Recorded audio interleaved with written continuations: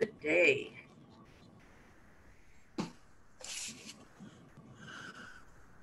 So where have you placed your faith? Story I heard a long time ago talked about the beginnings of placing faith. It goes like this. There was a mom and a young boy in the kitchen after dinner at night. And there were a few scraps of food that had fallen to the floor and some dirt from tracking in and out during the day. And the mom asked the young boy, Johnny, would you just please hand me the broom? It's on the back porch.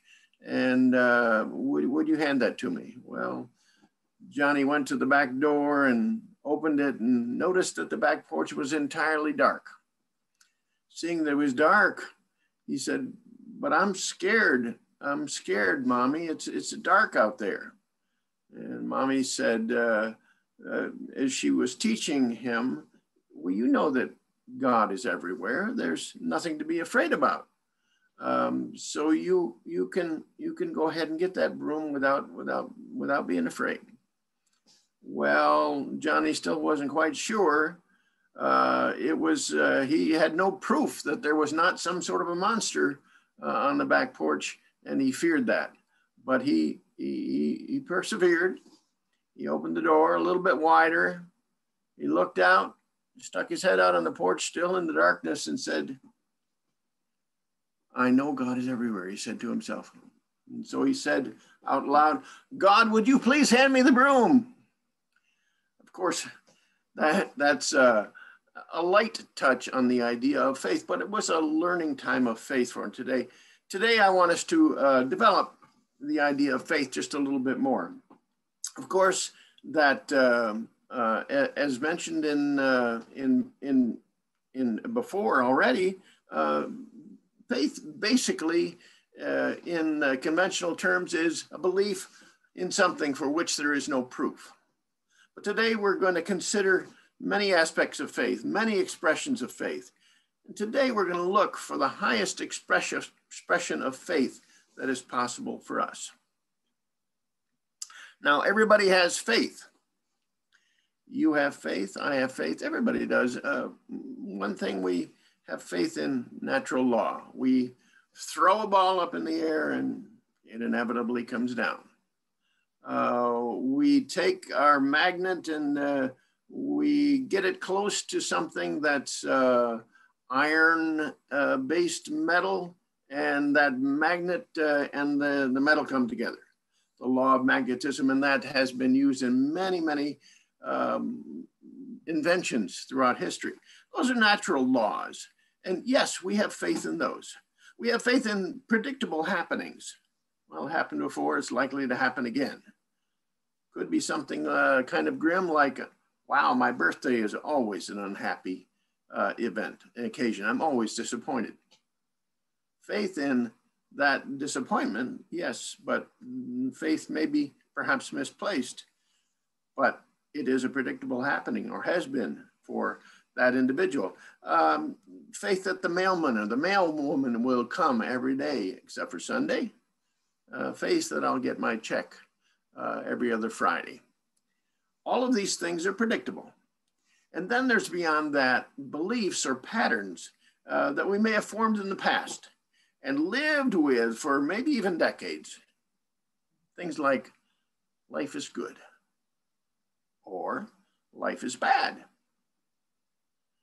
Things like, now you know money doesn't grow on trees. A pattern, a belief that may have been there for decades. It's a man's job to do, and you fill in the blank.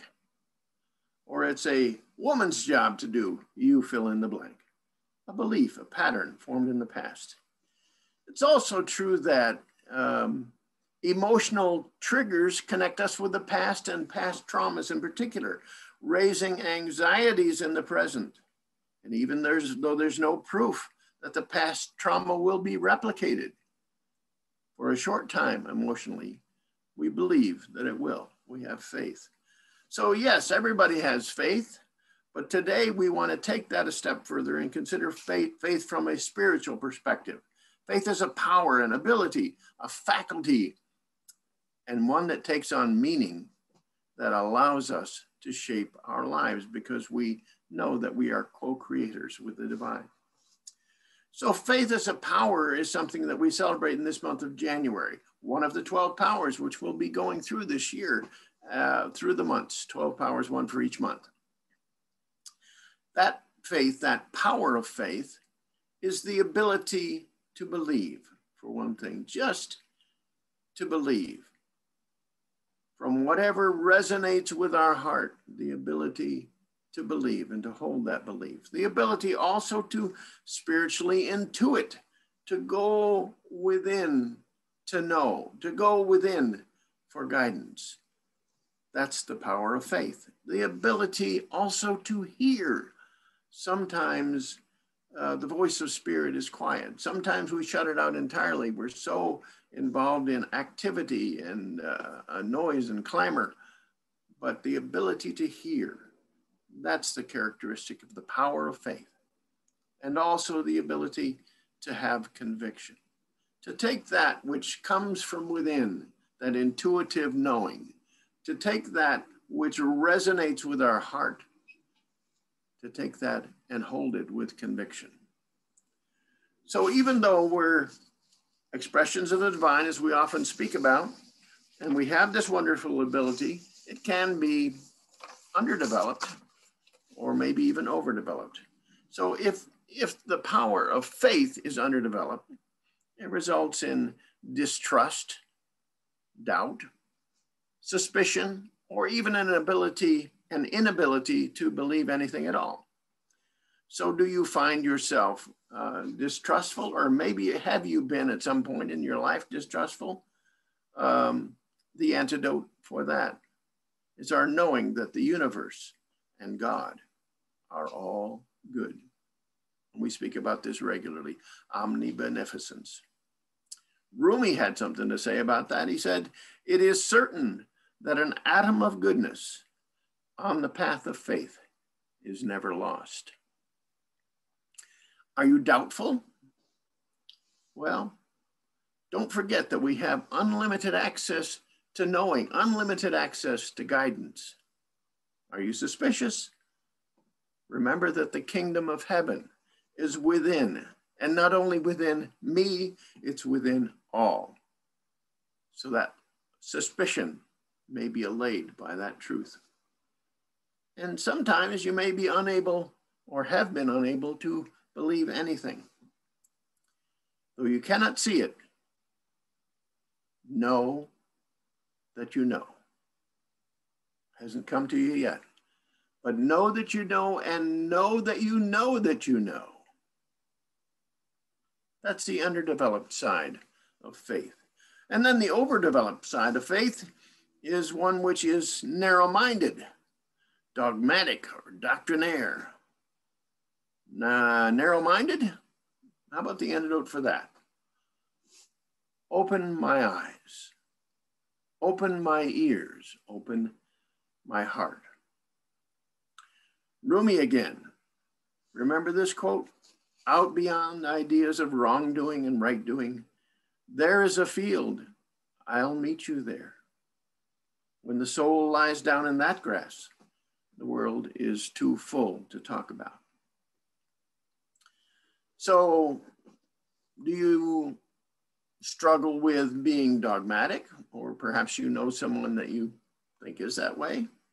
The antidote for that is something we learned in our 7 spiritual laws of success. That's engaging in the practice of non-judgment. How freeing that is. And then doctrinaire.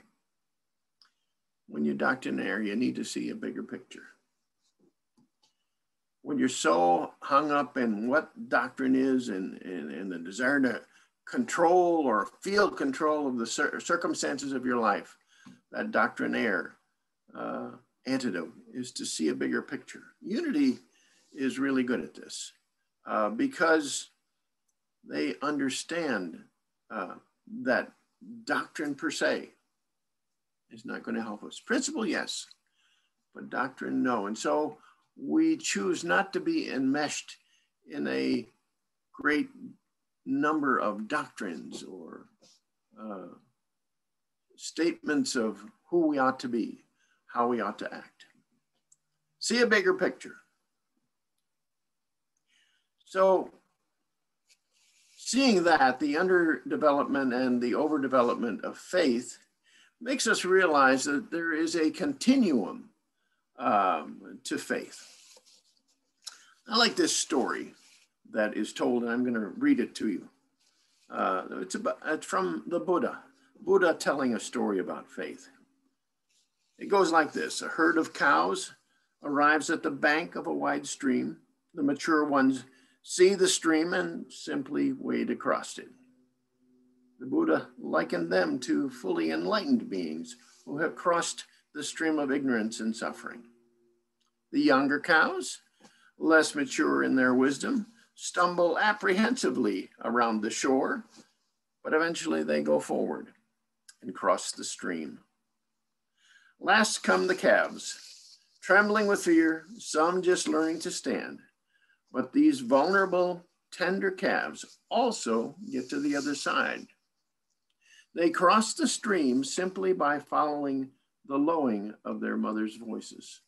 The calves trust their mothers and, anticipating the safety of reunion, followed their voices and crossed the stream. That, the Buddha said, is the power of faith. I like this because it makes us realize that we move from an innocence, a youth, a yet untaught place, bit by bit through the experience of our life. We can move to a higher level of an understanding of faith. And that's what I hope we'll get from this morning. So I'm going to turn it around and start at the other end of things and just note where we may be on that continuum of faith. If we are at that learning point, at that beginning point, we may have nothing much more than unconscious faith. That's a blind faith.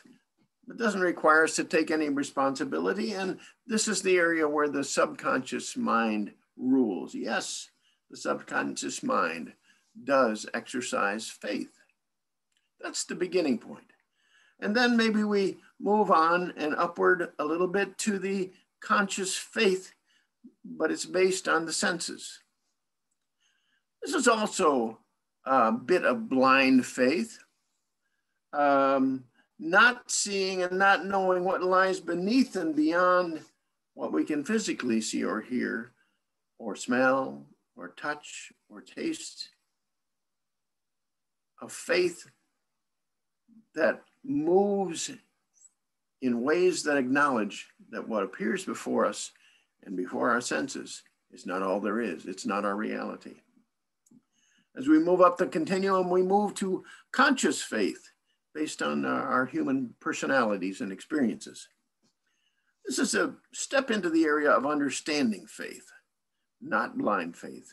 We begin to have an understanding faith as we bring into play our thoughts, our feelings, and our attitudes, and we take responsibility for them. That's moving up.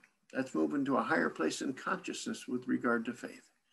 And then finally, that step that might be compared to the mature cows that just waded across that stream, conscious faith from our higher self. A truly understanding faith that's based on not just feelings and attitudes, but on divine ideas, on universal laws, on principles that resonate with our true self. And as we put these to work in our lives, we become responsible and truly conscious. So we all have faith, as we said at the beginning.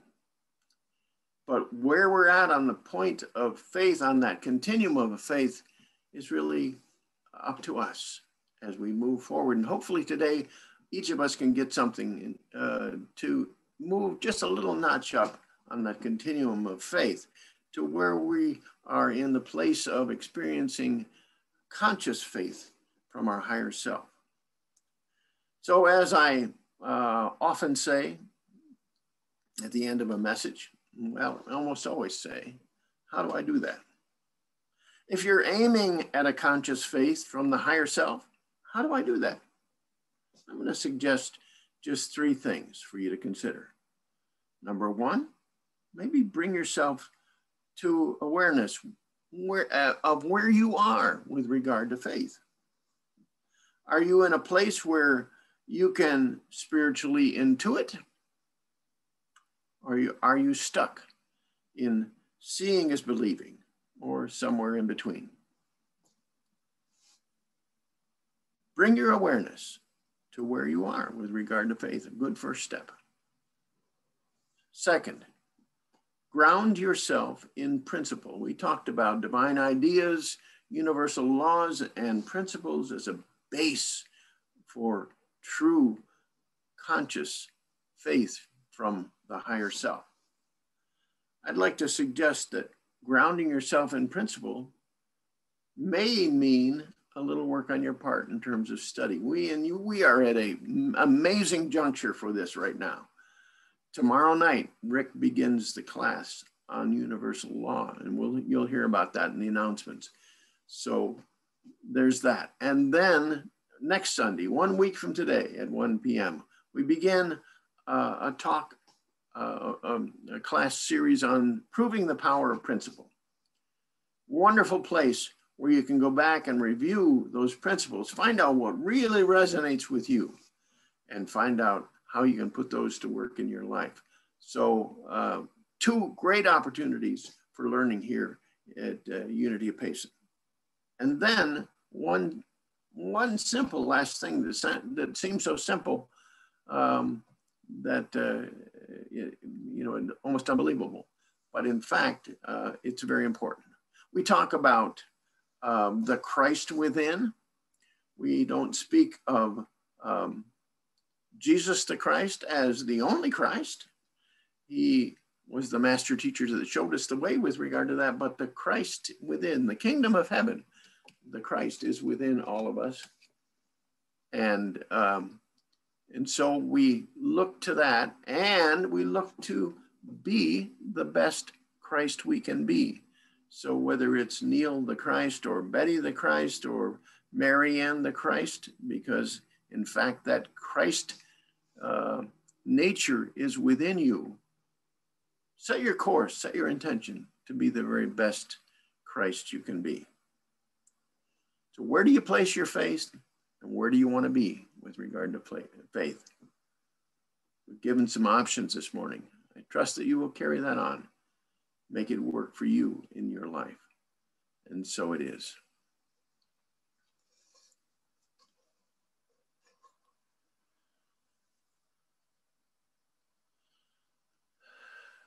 We'll move toward a time of meditation. And as we do, let's have a song by Karen Drucker, I Have Faith. And prepare yourself for a little time of quiet.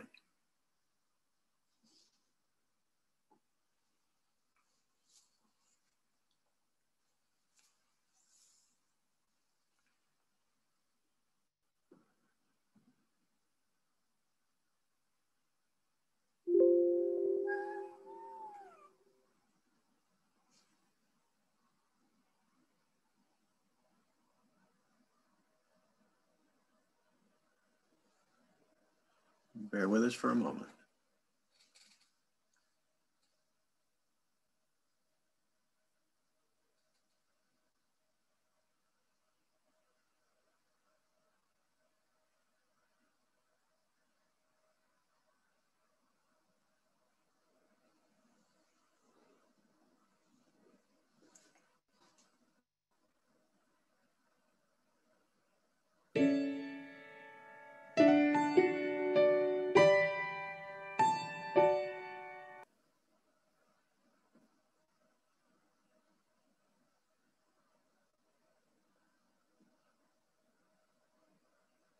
Here we go.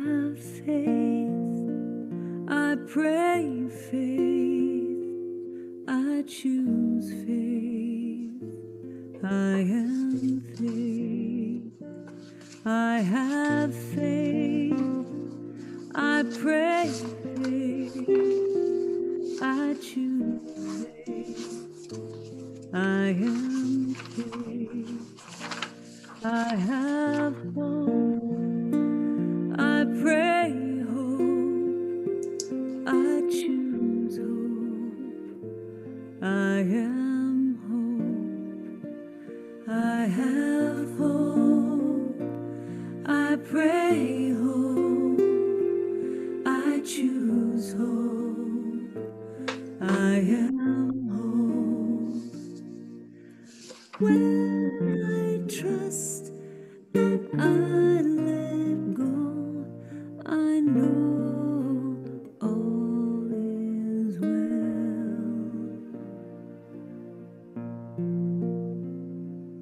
I have love, I pray love,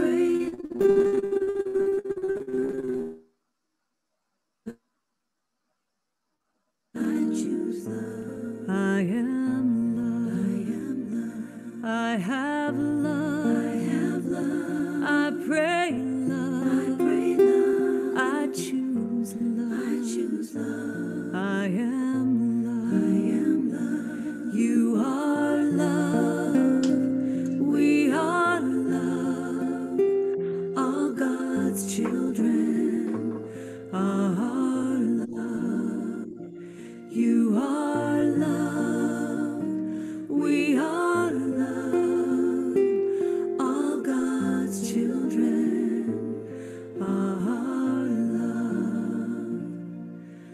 When I trust and I let go, I know all is well. When I trust and I let go, I know all is well.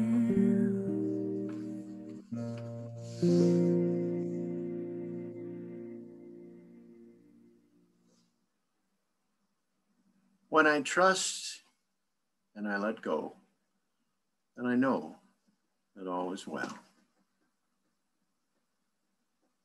As we've been prepared, join me in a time of quiet, letting go all concerns of life around you for just this time, letting all of your thoughts go about what happened before and what is yet to come.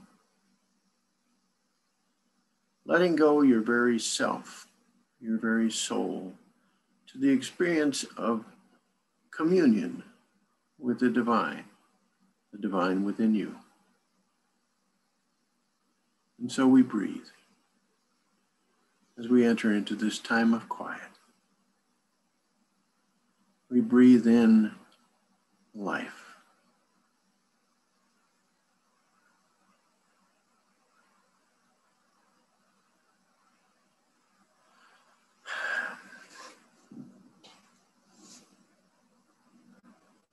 So during this quiet time,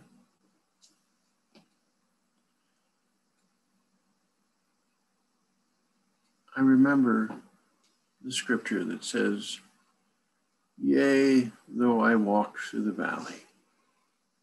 I think of that as, yea, though I walk through a valley of shadows, there is nothing to fear.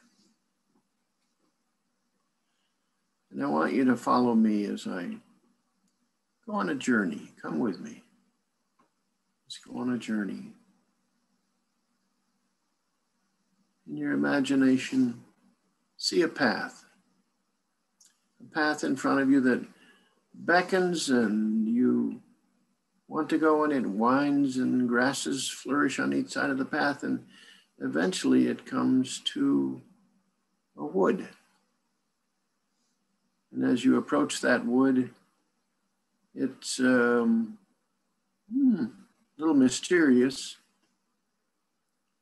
And as you step into it, the path following through this, you go down into a dip and you are in a very dim lit situation all of a sudden. Before you got here, the sun was shining and now you're in a very dim situation. But you continue on. And as you continue on, you walk upward and you begin to see light ahead and above you. And in that light, it draws you and you just continue to go forward.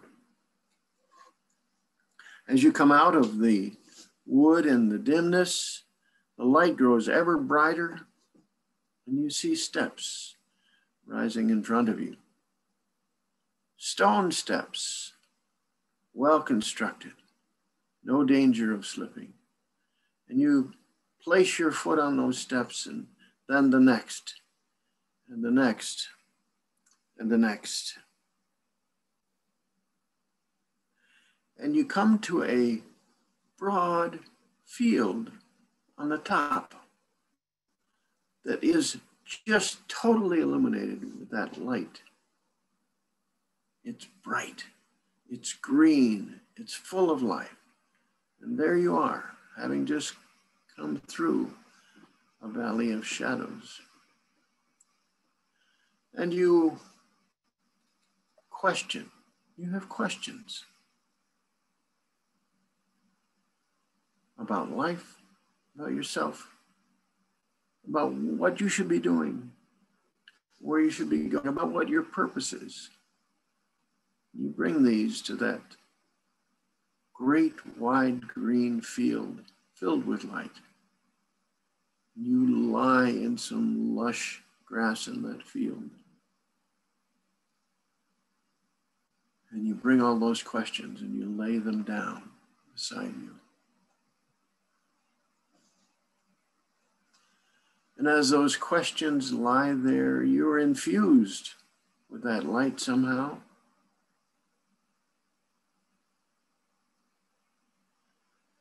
You know that life is within you in a new sort of way. Everything has become new.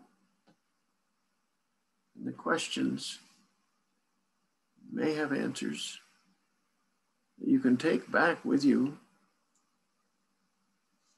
or they may not for the moment, but you've been able to let them go. So lying in that lush grass, you are grateful. Suddenly you know that you will be guided. You know that whatever you need for your life will be available to you. And confidently you rise up from that, ready to face the world in a very new way. And you traverse back down those steps, easily through the dimness of that wood, and back out on the other side. And then you take just a moment in the quiet to do nothing more than say, I am grateful. I am grateful.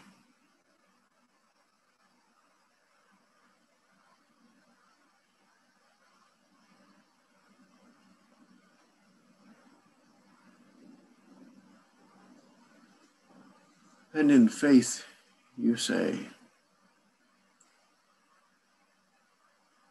all is well. All is well. That which I don't see, I need not fear, for all is well. And so come back with me to this time and the place where you are. Wiggle your fingers and your toes and bring yourself back to an ordinary state of awareness. And say this with me. I have faith. I pray faith. I choose faith. I am faith. So I would say to you, you have faith. You pray faith.